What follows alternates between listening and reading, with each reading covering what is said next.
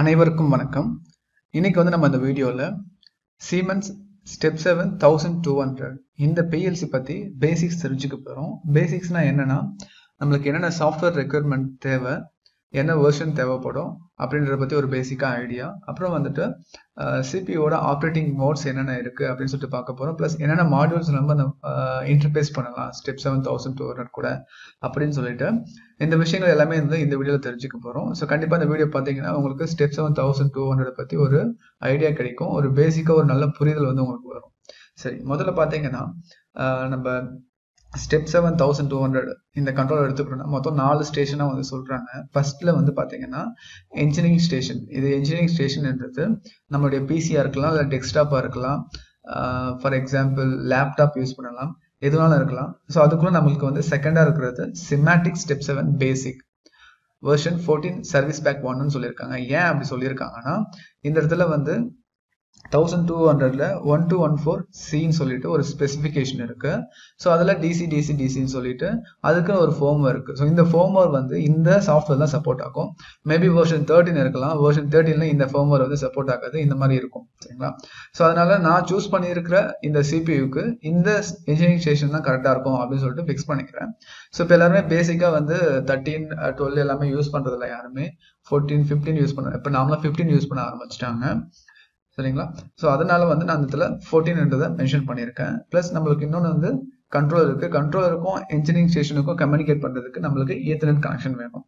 இன்னொன்று பார்த்தீங்க அப்படின்னா நம்ம நார்மலா Step 7-1200 எல்லாமே ஈத்தர்நெட் கனெக்ஷன் தான் உங்களுக்கு வரும்.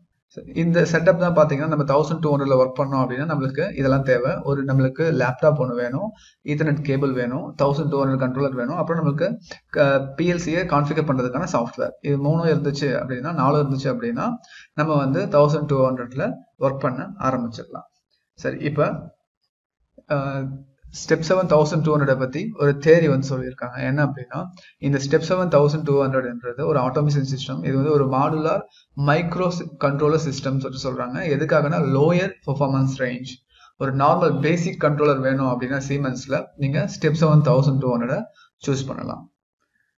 அப்புறம் பாத்தீங்கன்னா the Step 7 controller consists of a power supply and CPU with integrated inputs and outputs or additional input and output modules for digital and analog signals.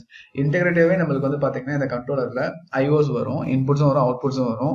அப்படி இல்லைன்னா அடிஷனலா இன்புட்டும் அவுட்புட் மாடியூலுமே நம்ம வந்து அனலாகா இருக்கட்டும் டிஜிட்டலா இருக்கட்டும் ஆட் பண்ணிக்கலாம் அப்படின்னு சொல்றாங்க. இஃப் நெசசரி கட்டாயமா நம்மளுக்கு தேவைப்படுது அப்படின்னா கம்யூனிகேஷன் ப்ராசஸர், அப்புறம் இல்லாம ஃபங்க்ஷன் மாடியூல்ஸ்லாம் இருக்கு. ஸ்பெஷல் டாஸ்க் வந்து நம்ம பண்ண போறோம் அப்படின்னா, அதாவது ஒரு ஸ்டெப்பர் மோட்டர் கண்ட்ரோல் பண்றோம் அப்படின்னா அந்த டைம்ல ஒரு ஸ்பெஷல் ஃபங்க்ஷன் மாடியூல் வந்து நம்ம ஆட் பண்ணிக்க முடியும் இந்த Step 7-1200 கண்ட்ரோலர்ஸ் கூட.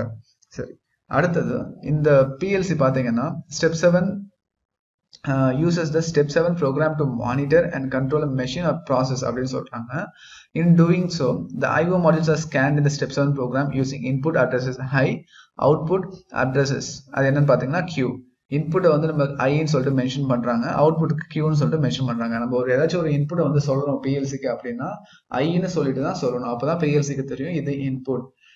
நம்ம கியூன்னு சொல்லிட்டு சொன்னோம் அப்படின்னா தான் பிஎல்சி வந்து ரெக்கக்னைஸ் பண்ணோம் என்னன்னு, ஓகே இது அவுட்புட்னு சொல்றாங்க அப்படின்னு சொல்லிட்டு. ஃபார் எக்ஸாம்பிள் நான் 0.6ன்னு கொடுக்குறேன், எதுவுமே ஐயும் கொடுக்கல கியூவும் கொடுக்கல அப்படின்னா பிஎல்சி வந்து எரர் கொடுக்கும். இது என்னது, இது இன்புட்டா அவுட்புட்டா எனக்கு தெரியல, நீங்க கொஞ்சம் சொல்லுங்க அப்படின்னு சொல்லிட்டு. ஸோ நம்ம சொல்லணும், ஐன்னு சொன்னோம்னா இன்புட்டா எடுத்துக்கும், கியூன்னு சொன்னா அவுட்புட்டா எடுத்துக்கும். இந்த நம்ம நார்மலா 1200 எப்படி ப்ரோக்ராம் பண்ணுவோம் அப்படின்னா the system is programmed with a TA portal basic or professional software அப்படின்னு சொல்லியிருக்காங்க.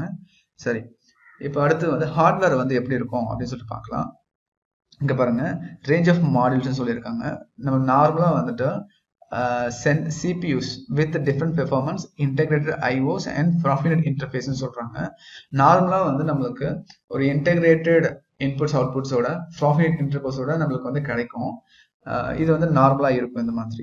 ஓகே, அது இல்லாம தனியா பவர் சப்ளை மாடியூல் ஒன்று இருக்கு, நம்மளுக்கு வேணும்னா யூஸ் பண்ணிக்கலாம். இங்க பாத்தீங்கன்னா power supply module PM with input AC input 50 to 60 AC use பண்ணிக்கலாம். அதோட அவுட்புட் அந்த கரண்டோட இன்புட் ரேஞ்ச் ஓகே, அவுட்புட் வந்து 24 வோல்ட் DC 2.5 ஆம்ஸ் வந்து இதுல அவுட்புட்ல கிடைக்கும். பவர் சப்ளை மாடியூல் தேவைப்படுற இடத்துல நம்ம இது கூட நம்ம பவர் சப்ளை மாடியூல ஆட் பண்ணிக்கலாம். எக்ஸ்ட்ரா நம்ம கொடுக்கறதுக்கு பதிலா நம்ம வந்து இதை வச்சும் நம்ம இந்த பிஎல்சிக்கு பவர் சப்ளை கொடுக்க முடியும். அடுத்து வந்து சிக்னல் போர்ட்ஸ்னு சொல்றாங்க. ஸோ இதுதான் சிக்னல் போர்ட்ஸ். இந்த சிக்னல் போர்ட்ஸ் எதுக்கு யூஸ் பண்றோம் அப்படின்னா for adding analogue R digital inputs in which case the size of the CPU remains unchanged அப்படின்னு சொல்றாங்க. Signal ports can be used with CPUs 1211C அப்புறம் 1212C 1214C. அதாவது signal ports எதுக்கு use பண்றோம் அப்படின்னா அடிஷனலா எனக்கு வேணும் அப்படின்னா இந்த இடத்துல இருக்கு பாத்தீங்களா, இங்க ஆப்ஷன்ஸ் கொடுத்துருப்பாங்க. ஸோ இந்த இடத்துல நம்ம ஒரு போர்ட் மாதிரி இருக்கும், அதை ரிமூவ் பண்ணிட்டு நம்ம இந்த சிக்னல் கார்டை அங்கே இன்சர்ட் பண்ணிக்கலாம். ஃபார் எக்ஸாம்பிள் எனக்கு எக்ஸ்ட்ரா ஒரு இன்புட் தேவைப்படுது, ஒரு 4 இன்புட் 4 அவுட்புட் அந்த மாதிரினா இந்த மாதிரி சிக்னல் போர்ட்ஸ் இருக்கும். இந்த சிக்னல் போர்ட் எடுத்து நம்ம அங்கே இன்சர்ட் பண்ணி நம்ம யூஸ் பண்ணிக்கலாம். இதுதான் சிக்னல் போர்ட்ஸ். அடுத்து பாத்தீங்கன்னா சிக்னல் மாடியூல்ஸ் சொல்றாங்க. சிக்னல் மாடியூல்ஸ்னா என்னன்னா digital and analogue inputs and outputs தான் சொல்றாங்க. Maximum 2 SMs can be used for 1211C and maximum 8 SMs for CPU 1214C. இந்த 1214C இந்த ஸ்பெக்ல இருக்கிற CPUக்கு நம்ம 8 சிக்னல் மாடியூல்ஸ் யூஸ் பண்ணிக்கலாம். அதாவது 4 இன்புட் யூஸ் பண்ணிக்கலாம், 4 அவுட்புட் யூஸ் பண்ணிக்கலாம். அப்படி இல்லைனா 2 இன்புட் 6 அவுட்புட் நம்மளுடைய ப்ரோக்ராமுக்கு ரெக்யர்மெண்ட் ஏற்ற மாதிரி, ப்ராஜெக்ட் ரெக்யர்மெண்ட் ஏற்ற மாதிரி நம்ம வந்து டிசைட் பண்ணி யூஸ் பண்ணிக்கலாம். அடுத்து கம்யூனிகேஷன் மாடியூல். கம்யூனிகேஷன் மாடியூல்னா என்ன? RS-232, RS-485 up to 3 use பண்ணிக்கலாம். நம்ம வந்து 3 கம்யூனிகேஷன் மாடியூல்ஸ் வந்து நம்மளால யூஸ் பண்ணிக்க முடியும். ஃபார் எக்ஸாம்பிள் RS-485 யூஸ் பண்ணி வேற ஏதாச்சும் நான் தேர்ட் பார்ட்டி டிவைசஸ் வந்து கான்ஃபிகர் பண்ண போறேன் அப்படின்னா அந்த டைம்ல நீங்க இதை யூஸ் பண்ணணும். ஸ்டெப் 7-1200 PLC வச்சிருக்கீங்க, அந்த PLC கூட RS-485 டிவைஸ் இருக்கு. ஸோ அந்த டிவைஸ் வந்து பாத்தீங்கன்னா எனக்கு இந்த PLC கூட கண்ட்ரோல் பண்ணணும் அப்படின்னா நம்மளுக்கு வந்து போர்ட் இருக்காது, ப்ராஃபிட் போர்ட் நம்மளுக்கு டிஃபால்ட்டா வரும். ஸோ அந்த டைம்ல என்ன பண்ணோம் அப்படின்னா நம்மளுக்கு இந்த மாதிரி RS-485 மாடியூல் இருக்கு, கம்யூனிகேஷன் மாடியூல், அதை வாங்கி நம்ம இது கூட இன்சர்ட் பண்ணி கான்ஃபிகர் பண்ணி நம்ம தேர்ட் பார்ட்டி டிவைஸ் RS-485 டிவைஸை இது கூட நம்ம கான்ஃபிகர் பண்ணி யூஸ் பண்ணிக்கலாம். அடுத்தது காம்பாக்ட் ஸ்விட்ச் மாடியூல் அப்படின்னு சொல்றாங்க. இது காம்பாக்ட் ஸ்விட்ச் மாடியூல்ன்றது 4x RJ45 சாக்கெட்ஸ், அதாவது ஈத்தர்நெட் ஸ்விட்ச் மாதிரி சொல்லலாம். உங்களுக்கு நம்ம ஸ்விட்ச் யூஸ் பண்ணுவோம் இல்லையா, ஈத்தர்நெட் ஸ்விட்ச், அதுதான் வந்து இங்க தனியாக ஒரு மாடியூலா வந்து கொடுத்துருக்காங்க. நம்மளுக்கு வேணும் அப்படின்னா நம்ம ப்ராஜெக்ட் ரெக்கமெண்ட் நம்ம வந்து யூஸ் பண்ணிக்கலாம். அடுத்து சிமேட்டிக் மெமரி கார்ட்ஸ்னு சொல்லியிருக்காங்க. இது பாத்தீங்கன்னா 2 MB இருந்து 32 MB வரைக்கும் கிடைக்குது. எதுக்காகனா ப்ரோக்ராம் டேட்டாவை ஸ்டோர் பண்றதுக்கு, அப்புறம் easy exchange of CPUs touring maintenance அப்படின்னு சொல்றாங்க. சரி, இப்போ CPU வந்து ஃப்ரண்ட் வியூல பார்த்தோம் அப்படின்னா இப்படிதான் இருக்கும். இதுதான் Siemens CPU ஸ்டெப் 7-1200 சிமேட்டிக். இங்க பாருங்க, ஃபர்ஸ்ட் இருக்கிறது வந்து இங்க நம்ம வந்து 24 volt கனெக்ஷன் கொடுப்போம். அடுத்து ரெண்டாவது என்ன சொல்லியிருக்காங்க அப்படின்னா plug-in terminal black for user wiring சொல்றாங்க. பிஹைண்ட் த கவர் ஃபிளாப்ஸ், இந்த கவர் இது ரெண்டுமே கவர் தான், இதுவும் கவர். இதை நம்ம வந்து இப்படி ஓப்பன் பண்ணோம் அப்படின்னா எங்க டெர்மினல்ஸ் இருக்கும். ஸோ அங்க வந்து நம்ம IO ஒயரிங் வந்து பண்ணிக்கலாம், யூசர் ஒயரிங் பண்ணிக்கலாம். அடுத்து மூணாவதா என்ன சொல்றாங்க அப்படின்னா status LEDs for the integrated IO and operating state of CPU. இது எல்லாமே LEDs. இது வந்து பாத்தீங்கன்னா இன்புட் அவுட்புட்டோட ஸ்டேட்டஸ் சொல்லும். அப்புறம் இது பாத்தீங்கன்னா CPUவோட ஆப்ரேட்டிங் மோட வந்து சொல்லும், ஆப்ரேட்டிங் ஸ்டேட் என்ன ஸ்டேட்ல இருக்கு பிரசண்டா அப்படின்னு சொல்லிட்டு. அடுத்து வந்து நாலாவது TCP IP connection on the under side of the CPU. நம்ம வந்து கம்யூனிகேஷன் போர்ட் சொல்லலாம். அதை ப்ரோக்ராமிங் பண்ண போறோம் அப்படின்னா இந்த போர்ட் யூஸ் பண்ணி நம்ம CPU ஆன்லைன் போறது, மானிட்டர் பண்றது, டவுன்லோட் பண்றது, அப்லோட் பண்றது, இந்த மாதிரி எல்லாமே நம்ம வந்து பண்ணிக்க முடியும். சரி, அடுத்தது சிமேட்டிக் மெமரி கார்டு. இந்த சிமேட்டிக் மெமரி கார்டு வந்து நம்ம எதுக்கு யூஸ் பண்றோம் அப்படின்னா stores program as well as data, system data, files and project அப்படின்னு சொல்லியிருக்காங்க. அதாவது டிரான்ஸ்ஃபரிங் இதுக்குமே யூஸ் பண்ணலாம். Transferring program to multiple CPUs. So இதுல இருந்து ஒரு பேக்கப் எடுத்துட்டு மல்டிபிள் CPUs வந்து டிரான்ஸ்ஃபர் பண்ணிக்க மாதிரி யூஸ் பண்ணிக்கலாம். அப்புறம் firmware update of CPUs, signal modules and communication modules. அதாவது ஃபர்ம்வேர் அப்டேட் வந்து பண்ண முடியும் இந்த சிமேட்டிக் மெமரி கார்டை வச்சு. ஆல்ரெடி ஒரு PLC ரன் ஆகிட்டு இருக்கு, அது ஒரு வெர்ஷன்ல இருக்கு, அதை நான் அப்கிரேட் பண்ணணும்னு நினைக்கிறேன் அப்படின்னா அந்த ஃபர்ம்வேர் வந்து அப்கிரேட் பண்ணலாம். ஸோ அதை வந்து மெமரி கார்டு வச்சும் பண்ணிக்கலாம். அப்புறம் ஈஸி ரீப்ளேஸ்மெண்ட் ஆஃப் CPUன்னு சொல்றாங்க. ஜஸ்ட் நம்ம புதுசாக வாங்கி போட்டு மெமரி கார்டு போட்டாலுமே அது ஒர்க் ஆக ஆரம்பிக்கும், இந்த மாதிரி சொல்றாங்க. அடுத்தது operating stage of the CPU. Run stop error மெயின்ட் இங்க இடத்துல இருக்கும், ரன் ஸ்டாப் எரர் மெயின்ட் சொல்லிட்டு. ஸ்டாப்னா CPU is not executing the program and you can download a project. Stop மோட்ல தான் நம்ம வந்து ப்ராஜெக்ட் வந்து டவுன்லோட் பண்ண முடியும், அதர்வைஸ் பண்ண முடியாது. அடுத்து என்ன சொல்லியிருக்காங்கன்னா start up operating state. The CPU is starting அப். நம்ம ஒன்ஸ் நம்ம வந்து ஸ்டார்ட் பண்ணோம் அப்படின்னா ஸ்டார்ட் அப் ஆப்ரேட்டிங் ஸ்டேட் ஒன்று இருக்கு. அது என்ன அப்படின்னா நம்ம ஆன் பண்ணதும் CPU வந்து இனிஷியலைஸ் பண்ணுவோம். என்னென்ன இன்புட்ஸ், என்னென்ன அவுட்புட்ஸ், பேசிக் ஃபங்க்ஷன் தேவைப்படுறது, PLC ஆப்ரேட்டர், இதெல்லாம் வந்து இனிஷியலைஸ் பண்ணுவோம். இதெல்லாம் ஸ்டார்ட் அப் மோட் சொல்லுவாங்க. ரன் மோட், அடுத்தது ரன் மோட்னா என்ன, ரன் ஆப்ரேட்டிங் ஸ்டேட். இது வந்து பாத்தீங்கன்னா ப்ரோக்ராம் இஸ் சைக்ளிக்லி எக்ஸிக்யூட்டட். நம்ம ப்ரோக்ராம் வந்து ரன் ஆயிட்டு இருக்கு அப்படின்னு சொல்லிட்டு மீனிங், ரன்ல இருந்துச்சு அப்படின்னா.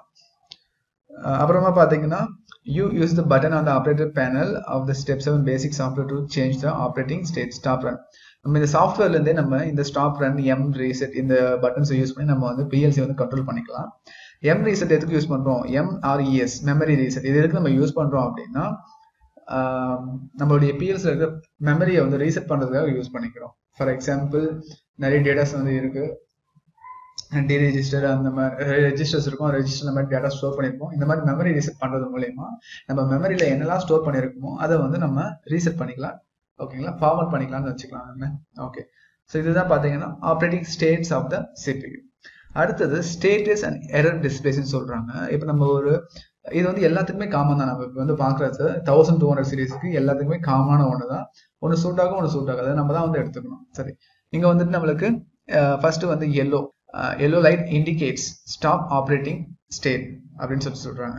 ஓகே, இப்போ கிரீன் லைட் வந்து என்ன இருக்குன்னா ரன்னிங்ல இருக்கு அப்படின்னு சொல்லிட்டு அர்த்தம் இந்த இடத்துல.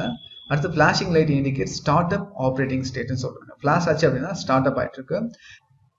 அப்புறம் பார்த்தீங்கன்னா நம்மளுக்கு எரர் எல்இடி இருக்கு. எரர்னா நம்மளுக்கு வந்து எரர் காமிக்கும். அடுத்து வந்து மெயின்டெனன்ஸ் சொல்லிட்டு ஒரு எல்இடி இருக்கு. எதுக்காகனா indicating maintenance is required. Maintenance தேவைப்படுது பிஎல்சிக்கு அப்படின்னா இந்த லைட் எரியும். நம்ம அதுக்கேற்ற மாதிரி நம்ம வந்து மெயின்டெனன்ஸ் பண்ற மாதிரி இருக்கும். ஸோ இதுதான் பார்த்தீங்கன்னா ஸ்டெப் 7-1200 பிஎல்சியோட பேசிக். இந்த பேசிக்ஸ் வந்து எல்லா பிஎல்சிக்குமே அப்ளை ஆகும். ஸ்டெப் 7-1200 இருக்கிற சீரியஸ். ஒரு சிலது அட்வான்ஸா இருக்கலாம், ஒரு சிலது பேசிக்கா இருக்கலாம். பட் இது வந்து எல்லாத்துக்குமே சூட் ஆகும். அடுத்த வீடியோல வந்து நம்ம இன்னும் டெப்தா பார்க்கலாம். இதோட அட்ரஸிங் எப்படி இருக்கும், என்னென்ன ப்ரோக்ராமிங் பிளாக்ஸ் இருக்கு, இதோட டேட்டா டைப்ஸ் என்ன அப்படின்னு சொல்லிட்டு. இந்த வீடியோ பிடிச்சிருந்துச்சு அப்படின்னா உங்க ஃப்ரெண்ட்ஸுக்கும் ஷேர் பண்ணுங்க.